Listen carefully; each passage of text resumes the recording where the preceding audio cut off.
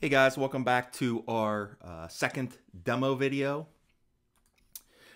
dealing with chapter 15. And in this video, I'm going to go over problem 15-3B.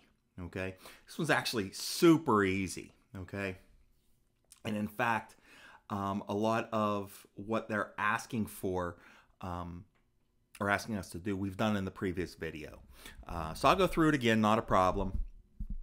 Again, the B problems are in Blackboard. They are posted. Strongly encourage you to have those open as we're going over this. So problem 15-3B, they give us some information, right? And it starts off with, hey, here is the balance sheet for Lions Corporation as of December 31st, 2015. The current liabilities, we have one. It's the interest payable. It has a value of $96,000. Then we have the long-term liabilities, and we have a bond payable, 8% due January 1st, 2020. And they tell us that interest is payable annually on January 1st, and the bonds are callable on the annual interest date. So the first thing we need to do for part A is to journal the payment of the bond interest on January 1st, 2016. Super easy, right? Why is it easy? We don't have to calculate anything. They just give us the amount and say, do the journal entry, pay this liability. Okay, no problem. So January 1, 2016. Sorry about that, 2016. So the journal entry that we need to do is to debit first interest payable for the amount of $96,000, and we need to credit cash. Again, for the same amount, $96,000. Super easy, right? Now the next one, B, says, assume that on January 1st, 2016, after making that interest payment, Lions Corporation calls the bonds, right? Those bonds have a face value of $300,000. Now, the call price is 108% of the face amount. We need to record the redemption of the bonds. So easy for us to do. It really is, right? And we saw this in the prior video. So what date do we have here? Well, this is part B of that problem, and it's January 1 of 2016, I believe it said. Yep, 2000.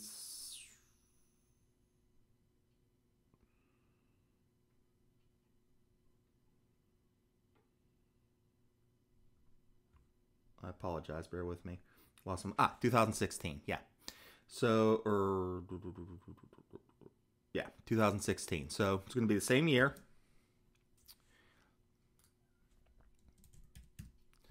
And what we need to do is we need to recognize, okay, what are we doing here, right? Well, it's pretty simple, right? We're calling that bond, okay? So what's the journal entry that we need to do? Well, we need to get rid of our bonds payable, right? They tell us that the face amount of the bond is $300,000. Okay? Now, I know for a fact I'm going to have a loss on this redemption. How do I know that? Because I'm paying out cash 108% of the face value.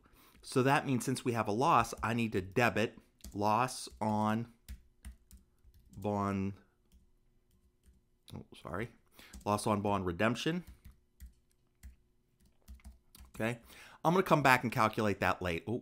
I'm going to come back and calculate that later. Okay, I want to calculate first, what's the cash, right? What's the cash payment? Well, that's easy. The cash payment is $300,000 times 1.08 or 8% of that, right? We end up with $324,000 cash we're paying out to redeem this bond. We have a loss of $24,000. Okay? Now let's look at C. C says,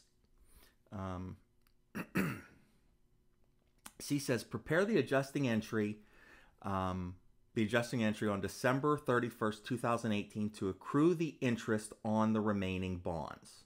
Okay? Well, you might be saying, well, wait a minute, we called a bond. Well, true, we did. But if you look at the problem, it says that the bonds payable account is 8% due January 1st, 2020. The total balance is $500,000, okay? So we didn't call the entire bond, right? We called a portion of the bond, okay? And that portion of the bond that we just called was the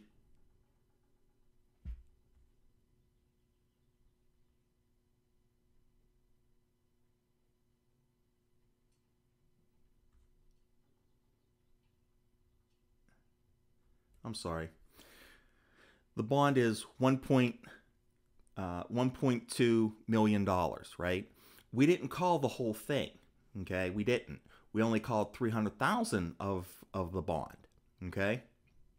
So what's the journal entry that we need to do? Well, the journal entry we need to do is pretty simple, right? What we need to do is we need to show that how much do we have left of this bond? Well, we had $1.2 million worth of bonds payable. We called in $300,000 of it. That must mean that $900,000 of it is still outstanding. So I need to record the interest as of December 31, 2016. Okay? So we already know automatically right off the bat what our journal entry is, right? We need to have interest expense, and we need to credit interest payable. Right? For how much? Well, let's think about it. How much do we have outstanding?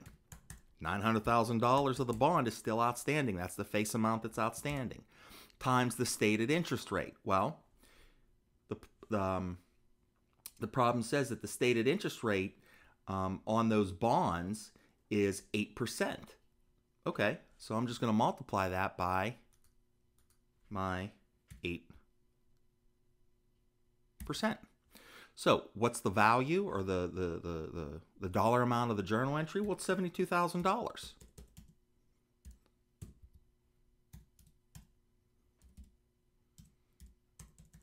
Okay. Now, the next problem that you have to do is problem B. Okay. I'm going to just run right in. We're just going to do that problem right now. The reason why? Problem 15-3A literally took us like 2 minutes. Okay. So let's look at problem 15-4B. Okay. What's going on here? Well, what's going on here is Cressetti Electronics issues $800,000, 8%, 10-year mortgage note on December 31st, 2015 to help finance a plant expansion, right? So they sign a note because they want to expand the plant. Well, guess what the collateral is? Probably the plant, right? The term of the note provide for annual installment payments that include or that is exclusive of real estate taxes and insurance. But the payment amount they tell us is $119,224. Okay, payments are due December 31st. Part A says we need to prepare an installment payment schedule for the first 4 years. That's not a problem. That's easy for us to do. Why? Because we already saw it, right? And bear with me here for 1 second. I just want to fix this to make it look a little better. There we go. Okay. So this is going to be problem 15-4B. And what I need to do for part A, I need to create my schedule. Well, that's easy. That's really easy. Why? Because we already saw it once, right? We already saw the PowerPoints. The first thing I need to do is determine what my annual interest period is.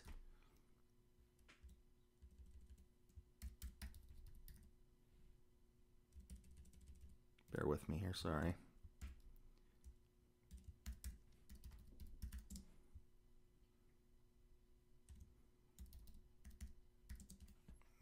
Oh.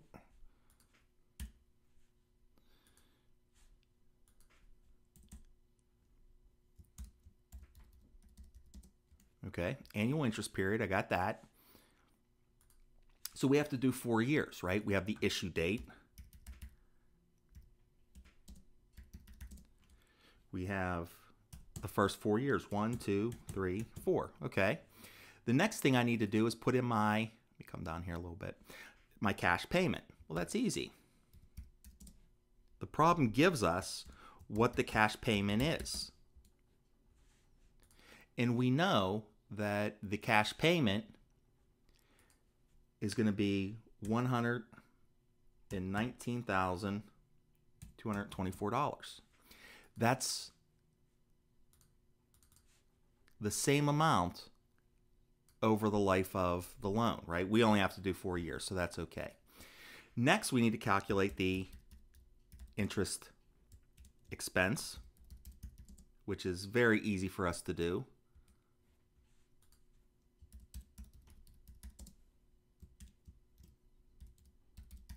Okay. Next, we need to calculate what the reduction in principal is.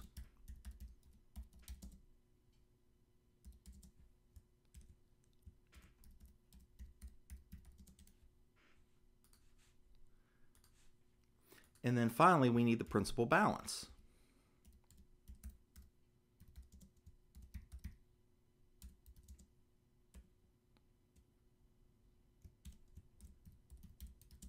Okay.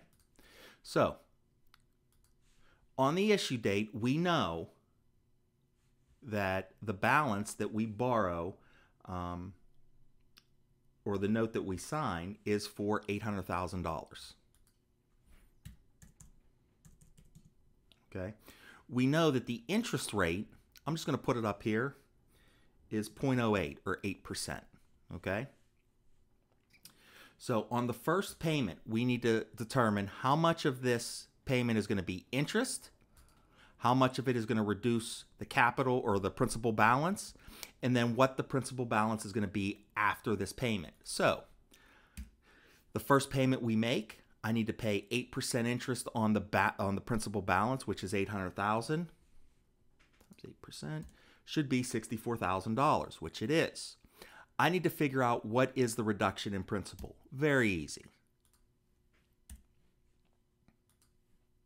I just subtract the cash payment, or I subtract the interest expense from that cash payment, and I see that the reduction in principal is $55,224. So what is the principal balance that I owe? Well, it's going to be the $800,000 minus the reduction in principal from the first payment. I now have a new carrying balance, or a new principal balance of $744,776. Got to do the same thing for the second issue, or the second interest period, right? Very easy to do. What is my balance as of this second interest payment? Well, it's $744,776. I multiply that by my 8%. That gives me, I'm going to round here. I'm going to get rid of those cents because we don't need them. $59,582. Okay? Of this payment, how much of that reduces the principal balance? Well, I take my $119,224 payment that I make minus the interest. I get $59,624. Or, I'm sorry, $59,642. That is the amount that my previous principal balance is going to decline by.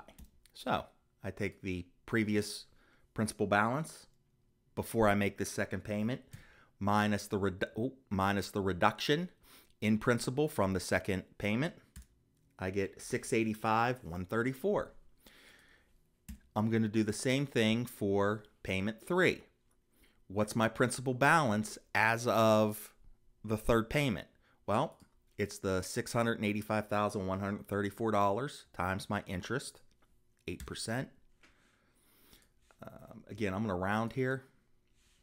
So we have $54,811 is interest. Okay, how much of this payment then will reduce the principal balance? Well, take the payment, subtract out the interest expense that we just calculated. My balance after this payment is going to be reduced by that $64,413, which ends up being $620,721. Now we have to do the same exact thing we just did for our last payment that we have to calculate here.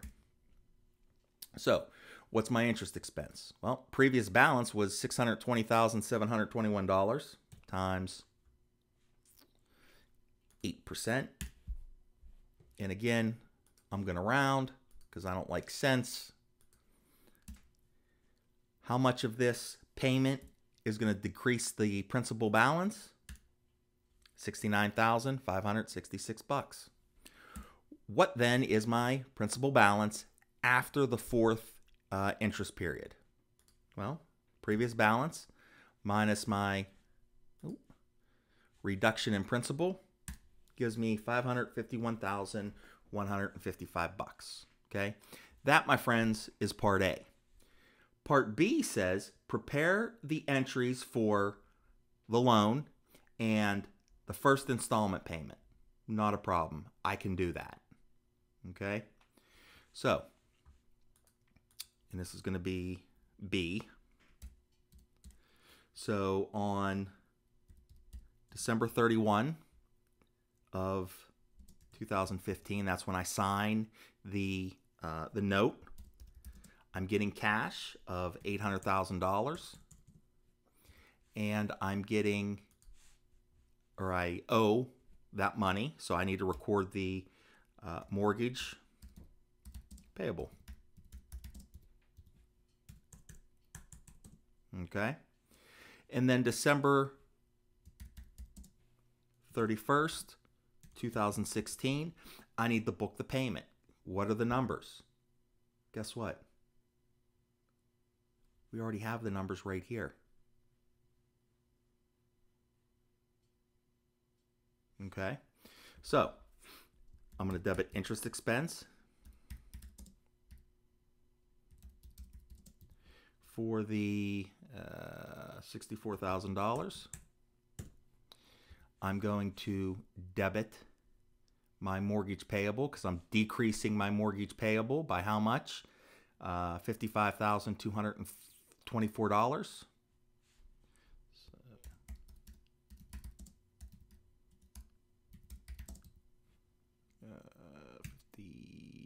$55,224. And obviously I'm paying cash. What's my cash payment? Well, $119,224. But I want to make sure that these add up because, you know, yeah, they do. Perfect. Okay. Part C says show the total mortgage liability that should be reported on the balance sheet as of December 31st, 2016. Well, where am I? My first payment was right here. I'm going to color that in yellow, okay? So we know that's what we're looking at. So what I need to do for C is say, what's my current liabilities?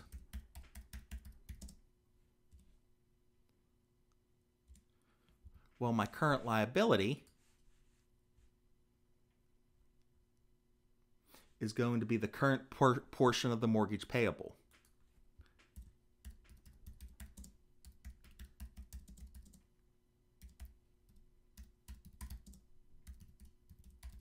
Okay. How much am I going to pay? What's the current portion that I'm going to pay in year 2? Or how much do I have to pay in year 2?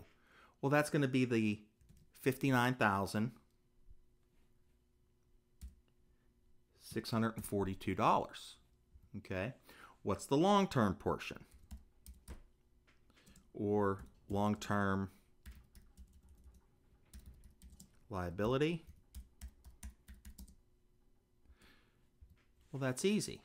That is going to be the mortgage payable that's due in 2025. What's the dollar amount? Well, the dollar amount is $685,134.